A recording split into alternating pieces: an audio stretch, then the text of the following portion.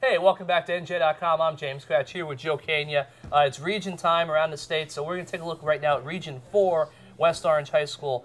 Joe, St. Peter's Prep, obviously kind of like the marquee program at this region. How many do you think they'll get down to Boardwalk Hall in the end?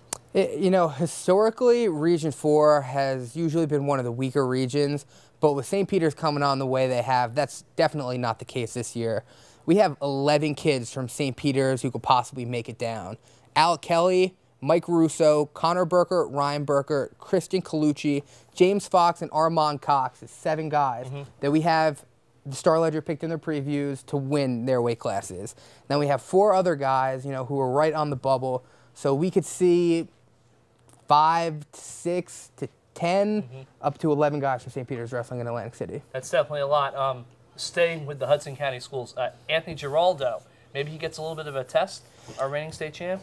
Yeah, after Giraldo beat Magaldo, it kind of seemed like, it's probably a 2-horse race. But Mo Farhan from Clifton has been wrestling really well. The only loss he has this year is a 1-point loss to Luis Gonzalez, and they're on opposite sides of the bracket. So if they meet in the final, that would be real exciting. But that's not a gimme for them to even make it to the final. Brandon Seyfried from Newark Academy, Sonny Simonetti from St. Peter's, and Matt Rose, the transfer from Bergen Catholic to Hasbrook Heights, round out the bracket. Anything else catch your eye over at Region 4? Yeah, you have to like the story of Adrian Osaguera, who was, a top-tier state qualifier heavyweight last year and was having some medical problems, so he decided to, change his diet, change the way he was working out, and he lost 70 pounds. So he's from, being one of the better heavyweights in the state to down at 195.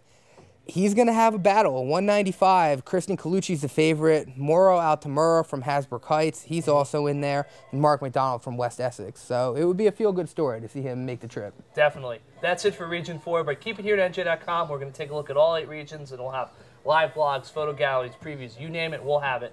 Until next time.